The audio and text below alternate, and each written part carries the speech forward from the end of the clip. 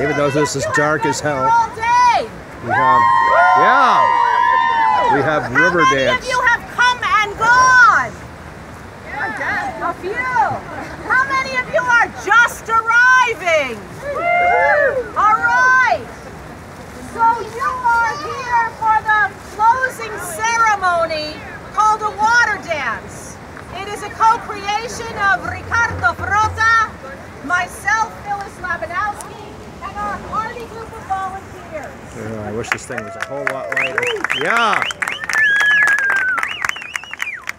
We are waiting for the dark because we will be working in illuminated hula hoops. This ceremony is to this river. As you know, we are in a water crisis globally. For years, 1 billion people have been without potable water. And we are blessed with the Connecticut River, its watershed, and tons of waters. It is time for us to return something to the water. We take so much. This river is dammed over 20 times. Never good for a river. We love our electricity, but we have to come to terms with how we generate that electricity.